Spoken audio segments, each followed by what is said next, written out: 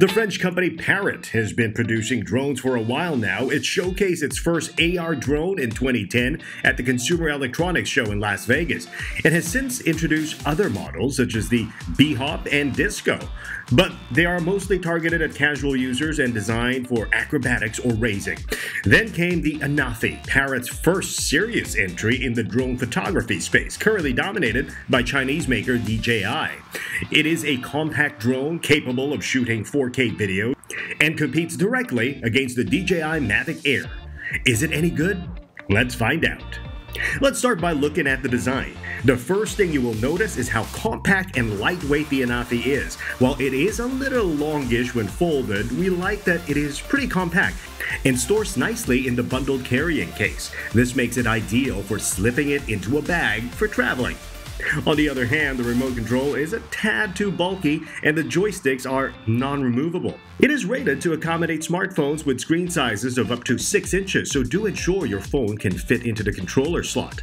At just 320 grams, the Anafi can feel a little bit flimsy, but don't let its lightweight body fool you.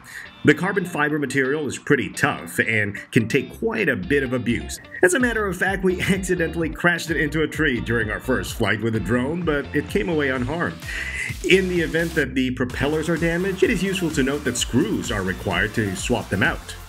Setting up the drone for flight is a relatively painless process. You can choose to take off from the ground or do a hand launch, which is quite awesome, but it does take some time to get the hang of it. If you've flown other drones before, you will find that the Anafi operates quieter than others in its class. It has a quick acceleration and can hit speeds of up to 55 kilometers per hour. It also has an impressive flight time of 25 minutes, which is great for a drone this size.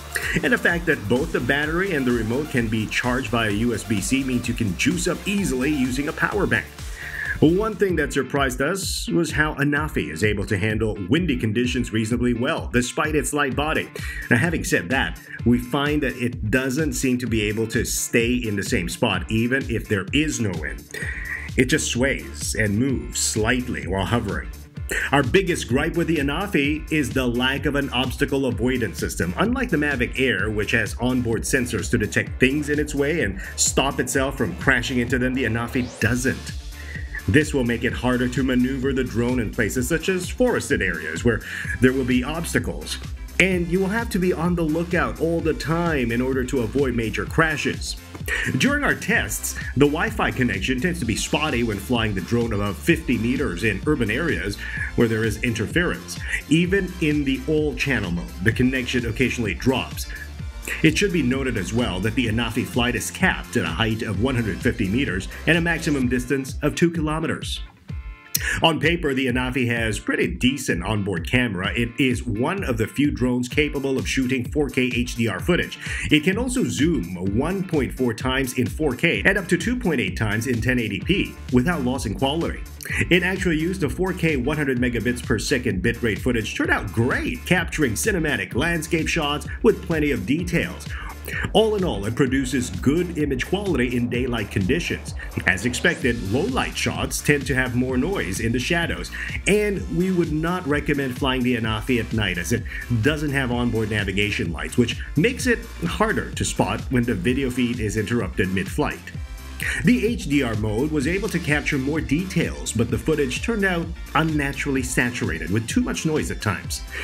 One of the most unique features about the Anafi is the 180-degree tilt on the camera gimbal. While most drones are designed to shoot downwards, having the ability to shoot directly upwards is rare and can produce some unique perspectives. Better still, Parrot has somehow managed to keep the rotors out of the shot. The Anafi comes with the usual suite of camera effects such as boomerang, orbit, and parabola. The most interesting shot is the dolly effect, which has the subject remain the same size while the background moves closer or further away. Additional flight modes such as Follow Me and Flight Plan are available separately as in-app purchases, which is a bummer given such features are usually bundled with most drones. So here's the verdict. There is a lot to like about the Parrot Anafi. It's really handy to travel with and has a decent camera and handles well with good flight time. It is a letdown by the lack of obstacle avoidance sensors and inconsistent HDR shots, which can hopefully be fixed with a firmware update, but we feel it is the best drone from Parrot so far. It is not quite there yet with the DJI, but it is certainly getting close. The Parrot Anafi retails at just under $1,200 Sing dollars.